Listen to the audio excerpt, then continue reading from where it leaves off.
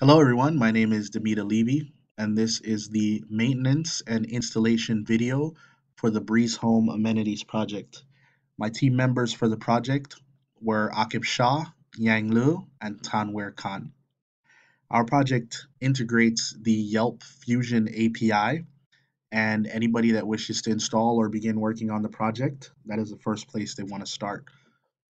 So, as you can see, we created an account at yelp.com/developers. This account has our API key, and I will not be sharing that key in this video because anybody that has access to the key will be able to use the key to access the API. And we have an increased limit on the API key.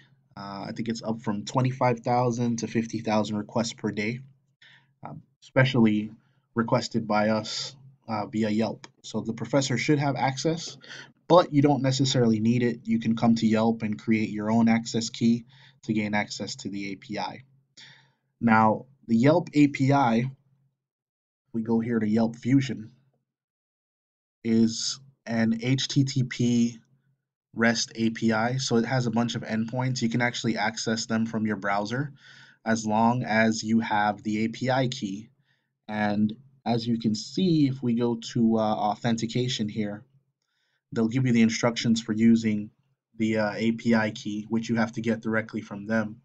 And so what happens is once you sign up for an account, which I'm obscuring some of that information here, you're going to end up with an API key, client ID, and a client secret. The combination of the client ID and the client secret can be used to get you the API key. Once you have the API key, you're going to want to familiarize yourself with the different endpoints that are available to you. So they're pretty much all HTTP endpoints. Like I said, you can hit them from the browser. You can use something like curl to access them, which makes the installation actually very minimal because you can use whatever you want to get the data. But before you do that, you're going to need to run a authentication program. So we've created an authentication program, or rather an authentication module called Yelp Authentication that you can access from the Breeze API Django project. So assuming that you are actually you've actually run this command source bnb bin activate and you're in the virtual environment, from the directory that has manage.py, you want to run python manage.py shell, and then it'll take you to the interactive console. Once you do that, you issue the following commands. You say from spotify.models import Yelp authentication. That will import the Yelp authentication class, which is already built out to retrieve the API key using the client secret ID and the client ID. So you just create an object here, auth equal to Yelp authentication, and then say auth.authenticate.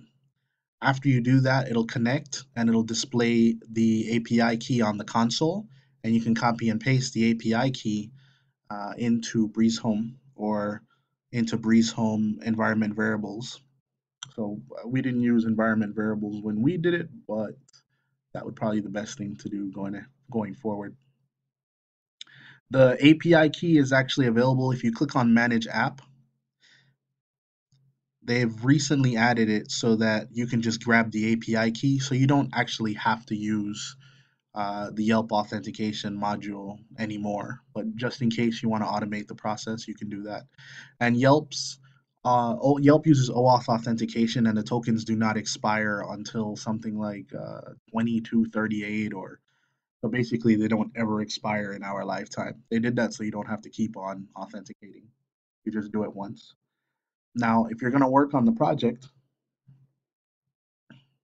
we have wrapped pretty much all the endpoints, so there's not that much to do.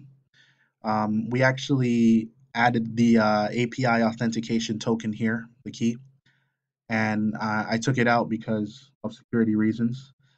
But it does have to be a part of the HTTP headers, so that's why you see authorization bearer here plus the access token. It has to be a part of the authorization headers for the HTTP headers. And we made some very easy functions that allow you to just make regular Yelp query requests and add parameters. And most of the Yelp requests require an ID for that particular business if you want to get more details. We've already wrapped all of the APIs except for reviews. And if you wanted to add another API, you would just add it here.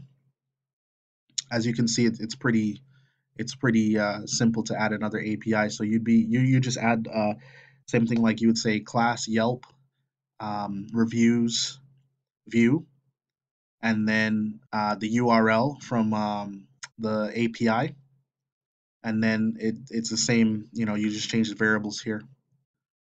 So to expose that to the BreazeHome desktop, you have to add that to the URLs. And so we have a bunch of URLs here that we can hit for each of the APIs. Now, as an example, imagine that you have already added your Angular controller to app.js for the Breeze desktop project, and you'd like to use one of the APIs.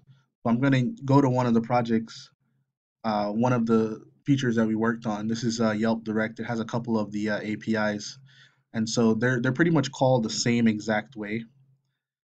Let's see. So if you go here, you can see like we have phone. It's always Yelp service dot phone, and then it will return whatever is specified in the Yelp API. Or here's one for business search, Yelp service dot search. And so we've already wrapped all of the APIs except for reviews. So if you want to continue the project, there's literally no installation. All you need to do is add an Angular controller just like this, and then call one of the APIs that are here in views by using Yelp service.